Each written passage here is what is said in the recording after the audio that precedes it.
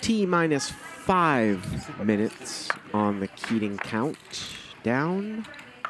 5 minutes till Alan Keating comes into the game. 2-5.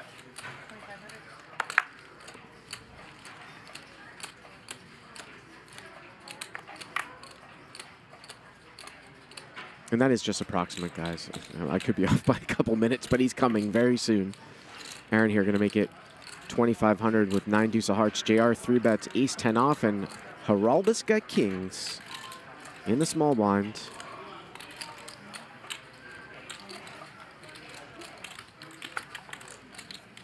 Did he just call? Wow, no cold 4-bet, just calls the 3-bet here. And that's going to bring Aaron in here, too. Sneaky Heraldus. Jack 10, 6. So JR here with a 10.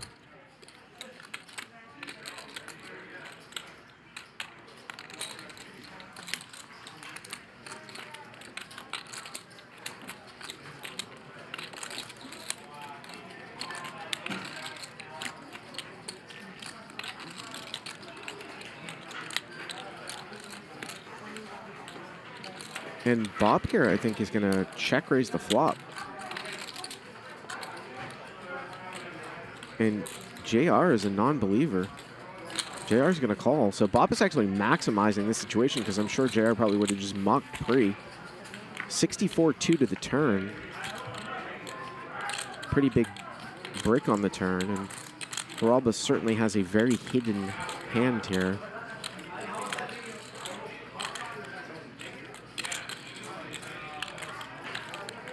And some of the draws that maybe Bob might do this with would be like a king, queen, queen, 9, maybe 8, 9, something like that.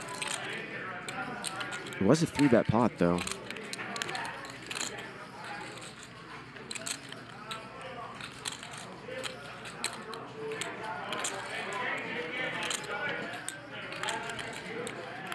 And he's going to bet 30,000 now.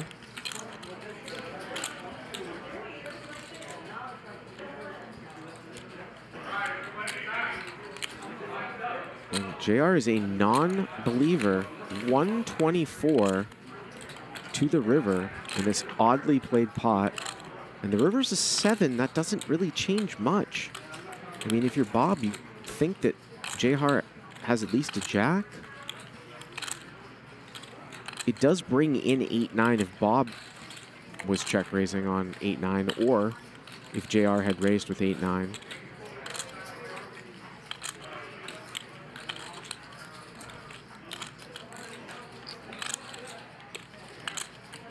And there he is. There he is.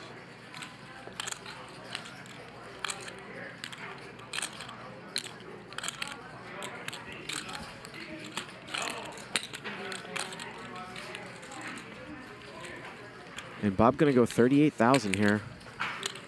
38 into 125. So about 30% of the pot. Now again, 8-9 comes in, king, queen misses, queen 9 misses. It was a 3-bet pot pre-flop that Bob called cold in the blind. But you know that JR loves the call button. We talked about that in his interview in the beginning of the show. And I think at this point, ace-10 is the same as having a jack, because I don't think Bob is just going check raise bet bet with like ace jack or king jack or something like that.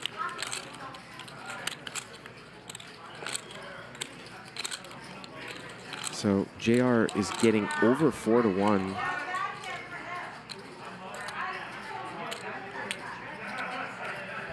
And the sneaky cold call with kings earns Haralabob.